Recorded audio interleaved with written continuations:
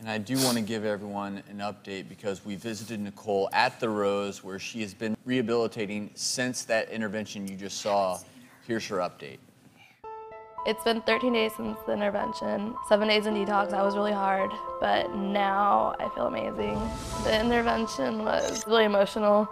I feel like that I was being so selfish and that I would put my family through that much more pain, and my son losing both of his parents to drugs. And I just gotta do it for him and think that Joshua would want me to be here with his son. That's what's keeping me going.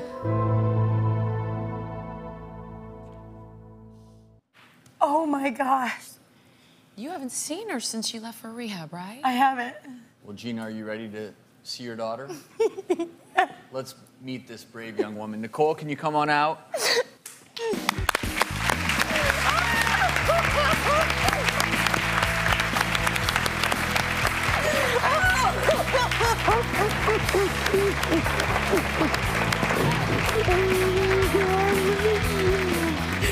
You look so pretty. Oh my gosh. I would like to say, you two really, truly are our angels. You have no idea. Not only did you give my daughter back to me, but you gave a 2.5-year-old son his mother back. Sweetheart, you've been in rehab for 16 days now, yeah? Yes. How are you doing with that? A lot better now. Like, a lot better. I'm actually want to stay sober. Brandon, you understand something that Nicole is going through because you've been through this yourself. And I want everyone at home to recognize that addiction is addiction for a reason. And the way heroin works in your brain is much like any other drug. It releases massive amounts of dopamine. And so over time, you get that euphoric rush, but then you require more and more of the substance till you get to the point where you're physically dependent on that substance. And if you don't have it, you go through severe withdrawal symptoms. So the addiction is very real, it's very physical, it's very medical. And Gina, I know as a mother, you haven't always understood that, right? I don't understand it. What I would like to know is, why is it so addictive? Heroin is just like many of the drugs we use in medicine. It's like morphine. It blunts the effect of pain. That's why we give morphine in the hospital. And heroin does the same thing in life. It blunts pain, sometimes emotional pain.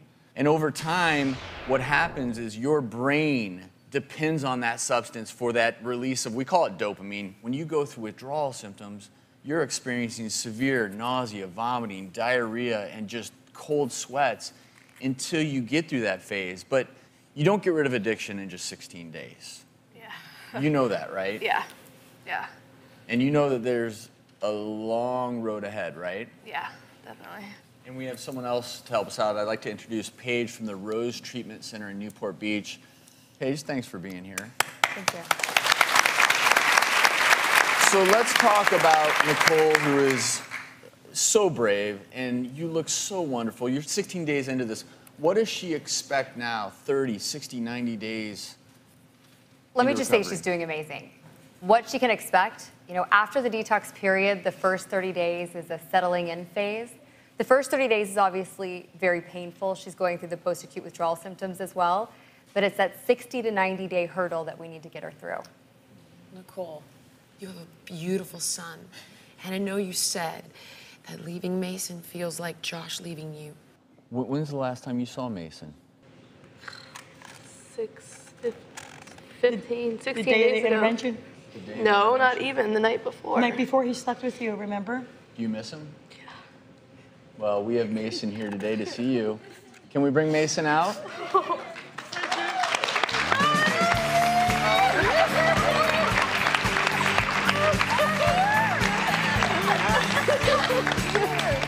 Hi, baby. Give me a kiss. So Nicole, you're doing so great. This journey, though, is just beginning. Paige, we want to thank you and the Rose Treatment Center. Nicole, you look wonderful.